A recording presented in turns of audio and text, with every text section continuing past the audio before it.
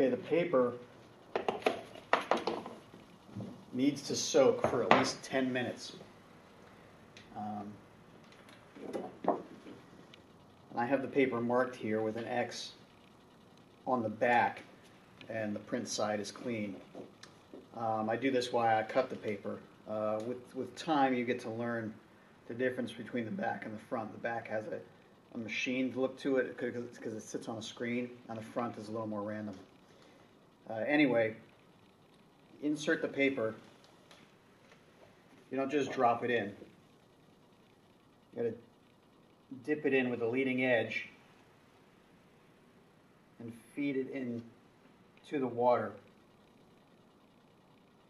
It doesn't matter so much with the first sheet that you do, but it matters with the next ones.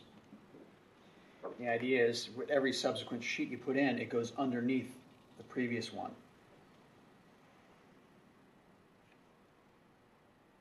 And that's done because then when you're printing, you know that the top sheet, the easiest one to access, has been in for the longest, so that's the one you want to get.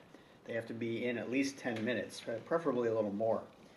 Make sure water fully penetrates all the fibers of the paper.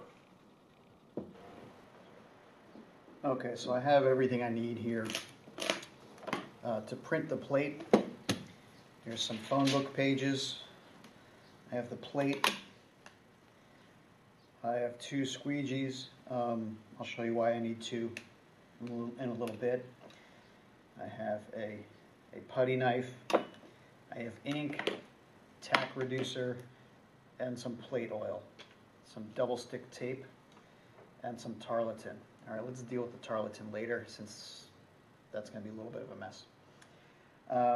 Put the plate to the side. Take a little tack reducer. Let me move this. I'm just making like a palette of all the things I need. Little tack reducer, a little bit of plate oil, barely any.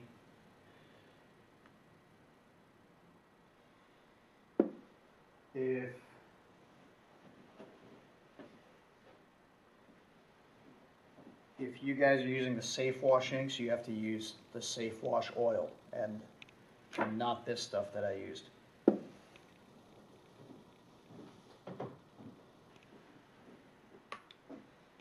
And I'm only going to make a couple proofs today, so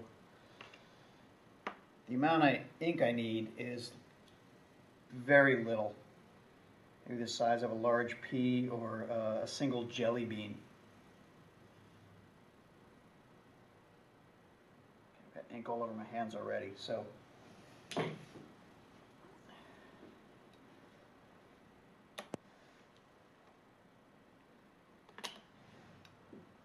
with this much ink, I don't need a lot of tack reducer. You try and eyeball it, maybe 10% of the volume of the ink total, like 10% tack reducer, maybe even less. And I just smoosh that in there. And oil, I barely need any. I'm just touching the oil.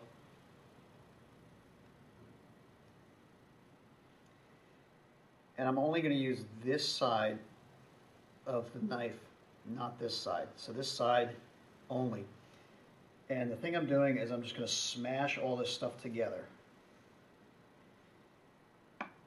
and then scrape it up. So I'm smashing it down and then scraping it up. Smash it down, scrape it up. And it starts to spread out, so I can turn the knife over and pick up all the ink and then drop that pile back on the plate. So I'm just smashing all this stuff together, really flattening out the knife. And then if I go vertical with the knife and press hard and I scrape, I pick up more. Then I can go a little more horizontal and smash the ink again.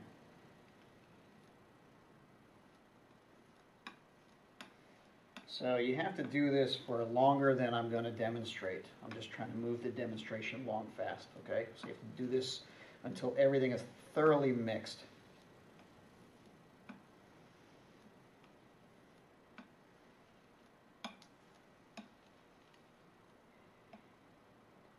pick up a good bead of ink and tap on the glass, it should be a little runny or just starting to run. It shouldn't be too drippy. So that's good. I just know this is good ink, so I'm going to stop now. I'll move the palette knife over here. I'm going to set up my squeegees right here. And these things always go back in the same spot, so you're only making a mess in one spot at a time. I have a drop of oil there. I'm going to use this phone book page to soak it up.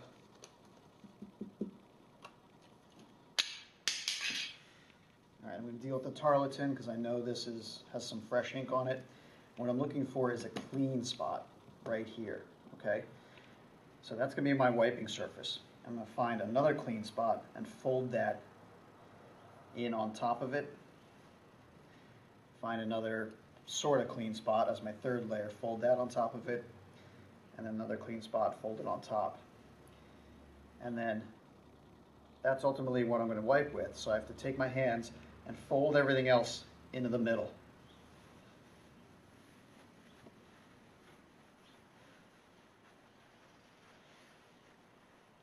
I got messy doing that, but I have a clean Tarlatan wiping spot. So I make that ball nice and tight by keep folding into the middle.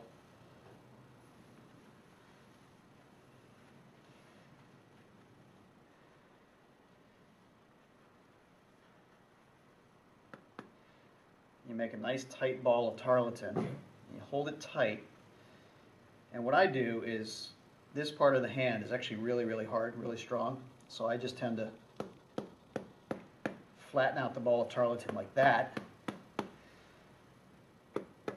Some people don't like that, so what you can do is just on the table, flatten it out. Now you've got this nice wiping surface that's clean, smooth, doesn't have any tears in it, doesn't have any dried ink to scratch your plate. These tears will either scratch the plate or they'll go down and pick up too much ink out of the recesses that you don't want to remove. And the dry ink will definitely scratch your plate. Okay, so I'm going to put that right here.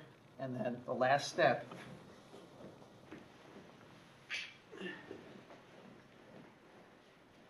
for setting up for these acrylic plates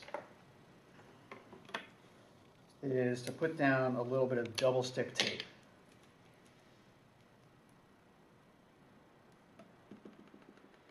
And that's going to help the plate not move as you're inking.